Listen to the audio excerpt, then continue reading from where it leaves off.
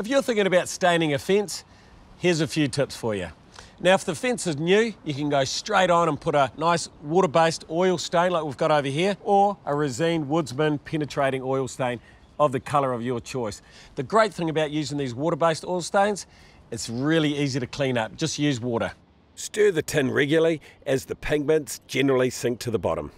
Now, there are a couple of different tools that you can use to apply the stain.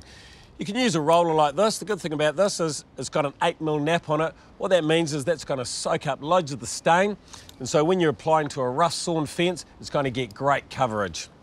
You can also get one of these nice little Fence Master combo packs. Really nice big wide 100mm brush, and with a little cutting in one there as well. It's going to paint on really nice and easy. It's going to load the brush up with loads of stain as well. Or you can go with a brush like this. It's nice and fat. That's also going to pick up loads of stain, and it's going to get great coverage, and it's not going to take too long.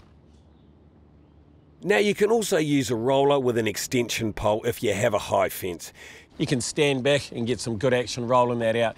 If your fence is a little bit older and it does have a bit of moss and mould and dirt on it, you are going to need to treat it before you stain. So you'll need to mix up some moss and mould killer, apply that and let it dry. And then apply some timber and deck wash once again, then let it dry. Or you can go straight onto this roof and exterior prep, mix that up with water as well and let it dry, and then put on your top coat of your stain. Now, here's a quick painting tip for you. Before you nail your palings to the fence, you might want to stain or paint the edges of them before you put them up. That way you don't have to worry about trying to fiddly cut in later. So what I like to do is put all my palings together, either stacked up or laid out, and take a roller and just paint all those edges in one go.